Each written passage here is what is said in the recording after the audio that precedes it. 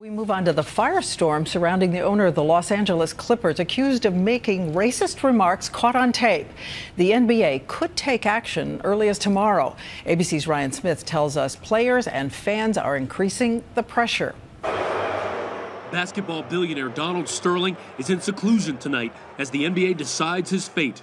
His reported girlfriend, V. Stiviano, so often seen with him courtside, Can we talk to you for just a quick second? Today dodging swarms of reporters. It's one of their alleged conversations that's at the center of this firestorm.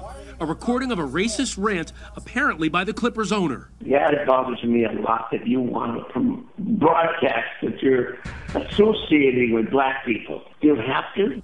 The recording was obtained by TMZ and Deadspin and is believed to have stemmed from this picture showing Stiviano with basketball legend Magic Johnson. She posted it on Instagram. Don't come to my games. Don't bring black people and don't come. Do you know that you have a whole team that's black that plays for you? Do I don't? I support them and give them food and clothes and cars and houses. All but 3 players on the Clippers are black, but at the game last night, the whole team united in outrage, turning their jerseys inside out and throwing them on the court. He's got to give up the team. If he doesn't like African Americans and you're in a league that's over 70% African Americans. V. Stiviano's attorney said the tape is real, but denies that she released it.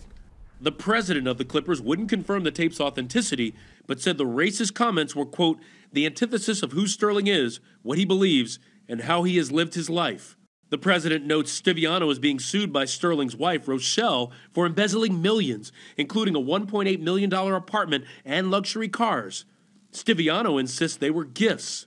Today, in a conference call with reporters, the Clippers' own coach, Doc Rivers, said he thinks Sterling made the racist comments. Yeah, I believe he said those things. I can't tell you how upset I am, our players are. Sterling has been accused of racism before. He was by the Justice Department for refusing to rent apartments in his real estate developments to minorities. According to one former employee, Sterling said, quote, all of the blacks in this building, they smell, they're not clean, and, quote, we have to get them out of here. Tonight, basketball greats from Michael Jordan to LeBron James, completely outraged and demanding swift action from the NBA. And sponsors already taking swift action. No fewer than 10 have either suspended or severed ties with the organization because of the controversy. But tomorrow is the big day. That's when the NBA makes an announcement about Donald Sterling. Diane?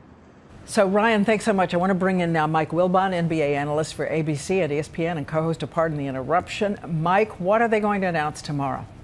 Diane, I'm not as sure about what they ought to announce as what they should announce. I suspect there'll be an indefinite suspension. You cannot have Donald Sterling sitting in his usual courtside seat on the floor, absorbing all that television attention during an NBA game. The league can't want that, and his television partners cannot want that.